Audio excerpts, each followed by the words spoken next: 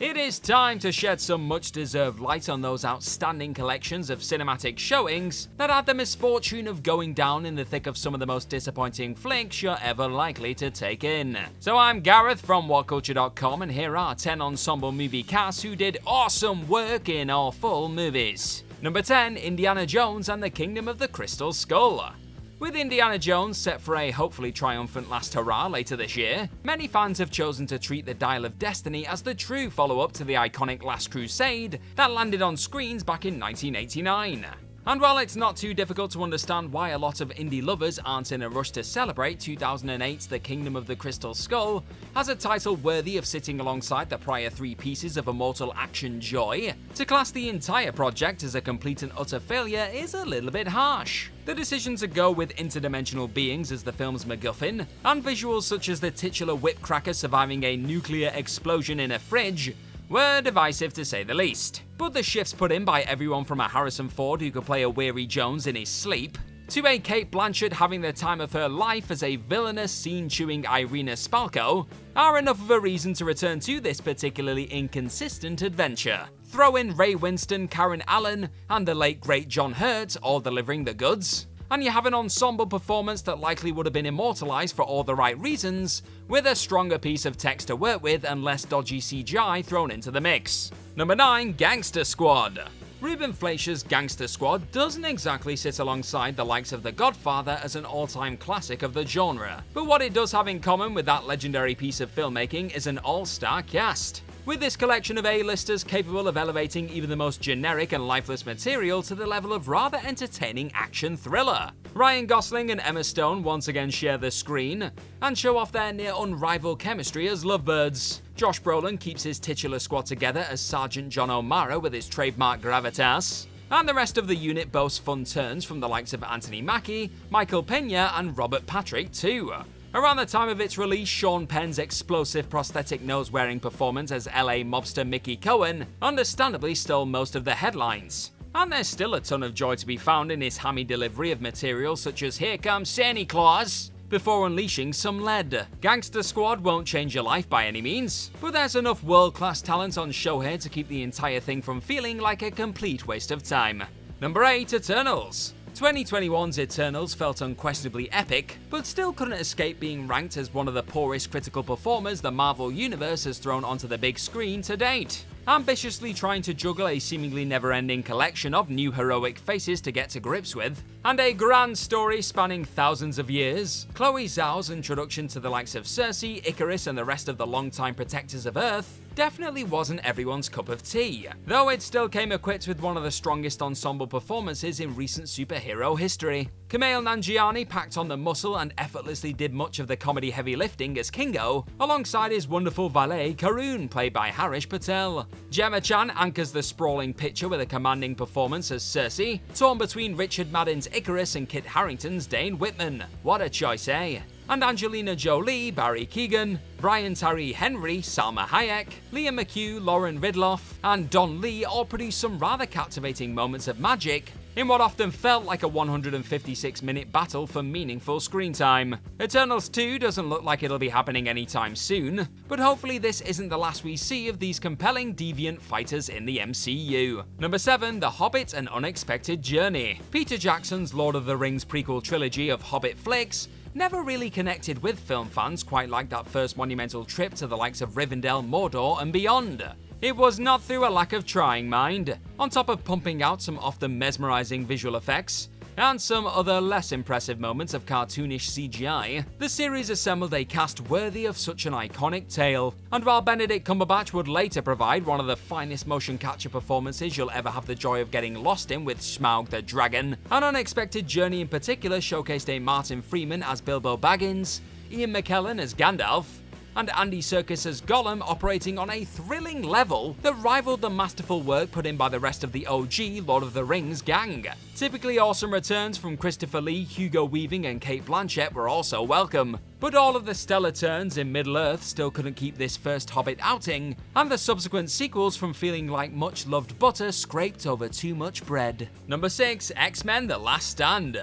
X-Men: The Last Stand definitely got a whole lot wrong back in 2006. trying to cram way too many new super beings into the war between humans and mutants, while still attempting to dive deeper into the already established collection of X-Men and Magneto's cure-opposing Brotherhood. The handling of both the cherished Dark Phoenix comic book storyline and a number of the much-loved figures from the titular group led to a largely underwhelming final stand. But outside of the murdering of Cyclops and Professor Xavier, wasting of the debuting Angel, and failure to really deliver a truly emotional slice of X-drama, Hugh Jackman's Wolverine, Ian McKellen's Magneto, Kelsey Grammer's first showing as Hank McCoy, and a hugely impressive turn from Famke Janssen as a fully Phoenix Jean Grey, threatened to completely overshadow the blatant missteps elsewhere. When you stuff this many top-class performers into a 104-minute mutant monster, there was always a solid chance of a few super hits among the many misses. And thankfully, these valiant efforts to rise above the mediocrity turned out to be anything but the last stand for the majority of these Marvel icons. Number 5. Suicide Squad. What held the potential to be the DCEU's gritty answer to the Guardians of the Galaxy turned into an often painful attempt to infuse that successful MCU flick's lighter energy into what had initially been captured by director David Ayer. The conflicting visions for what the folks creating and funding the picture wanted it to be unfortunately bled into the finished product, leading to a Suicide Squad that ultimately scored a deserved 26% on Rotten Tomatoes. While the overall tale told on screen was one both Warner Bros. And DC fans were quick to erase from their tortured minds though, the stellar work put in by some of the titular anti-heroes still managed to pick up some praise amidst the dreadfulness. Margot Robbie's Harley Quinn went and stole the whole damn show with her chaotic work as the iconic Ball of Madness. Jared Leto's Joker instantly captivated, but left many wanting far more after the majority of his extremely dedicated work ended up on the cutting room floor. Will Smith's undeniable chemistry is given a few moments to break out of the dullness as Deadshot, and anytime Viola Davis gets to unleash her menacing Amanda Waller is guaranteed to be worth a watch. It's just a shame the movie as a whole was not.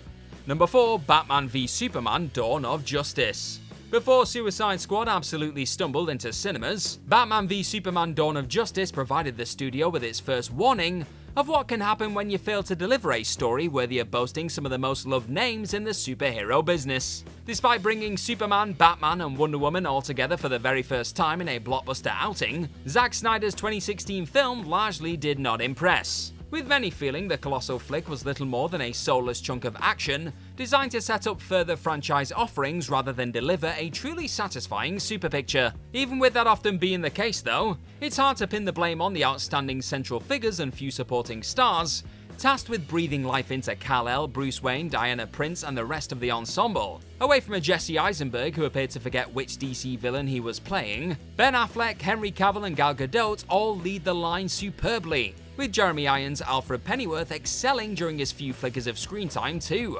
But not even those lights in the darkness could save this Dawn of Justice from becoming an eventual failure. Number 3. Amsterdam. A quick scan through the cast list David O. Russell somehow managed to assemble in the lead up to his 2022 mystery comedy thriller by the name of Amsterdam seemed to suggest that the fighter and American Hustle director was onto another surefire hit with his next project. Only when this tale of a mysterious murder, 3 longtime pals reuniting, and a political conspiracy based on the 1933 business plot did finally land on screens last year, the end result wasn't anywhere near as captivating as one would have hoped, especially given the frankly ridiculous amount of talent on show. But it must be said that the central trio of Christian Bale, John David Washington, and Margot Robbie all still proved why they're 3 of the very best working in the business today, as wartime pals Burt Berenson, Harold Woodman, and Valerie Vose respectively. Elsewhere, Mike Myers stops by to deliver a few much-needed laughs, Robert De Niro rises above the often confusing material, and all that's without even getting to the other highly engaging turns given by the likes of Rami Malek, Chris Rock, Zoe Saldana, Anya Taylor-Joy, Michael Shannon, Andrea Riseborough, and Timothy Olyphant. So how do you not create absolute movie magic with a cast that star-studded? Asked David O. Russell after watching this deeply underwhelming box office dud. Number 2. Star Wars Episode 9: The Rise of Skywalker. What eventually became J.J. Abrams' Episode 9 of the Skywalker saga left many a disappointed Star Wars fan wishing they'd never bothered investing in the sequel trilogy in the first place. Yet even what is classed by some as the worst slice of action the galaxy far, far away has ever produced, still came equipped with a ton of respectable and often impressive showings from the actors behind the various plucky heroes and Force-sensitive figures seen in The Rise of Skywalker. Adam Driver obviously brought his Kylo Ren/Ben Solo arc to a rather emotional conclusion. Daisy Ridley continued to grow into the role of the galaxy's last real hope during the fight against her revived Emperor Grand Palps, and Oscar Isaac was on hand to ooze even more charm as Poe Dameron. The returns of Billy D. Williams, Harrison Ford, Mark Hamill, and the late Carrie Fisher all provided near-perfect reminders of the joy Star Wars can bring when operating at its absolute best too. There was definitely a lot to dislike about this feature-length retcon and nostalgia-dependent offering, including the mishandling of characters like Finn and Rose. But the Force was still strong, with a number of the stars trying their damnedest to end this saga on a high.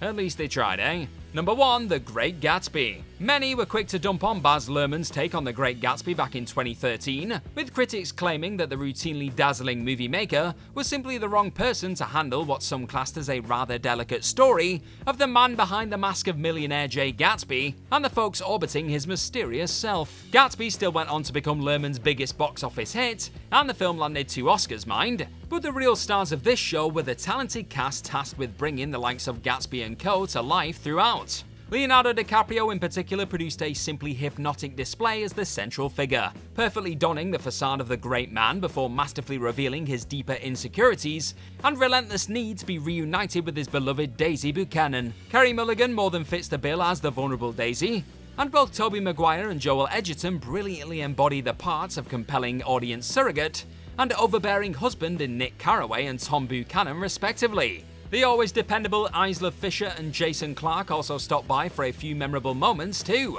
Many would be quick to agree that this Gatsby wasn't as great as it could have been, but the turns from Leo and the rest of Baz's terrific ensemble definitely weren't to blame for its eventual disappointing reception. And that's our list of any other ensemble movie casts who did awesome work in awful movies. Then let us know all about them in the comments section right down below, and do not forget to like, share, and click on that subscribe button while you're at it. Also, if you like this kind of thing, then please head on over to whatculture.com and find some more fantastic articles just like the one this video you're watching right this second is based on. I've been Gareth from whatculture.com. Thank you as always for clicking on this lovely video today. I truly hope you're having the best day possible, and hopefully I'll see you very, very soon. Bye bye!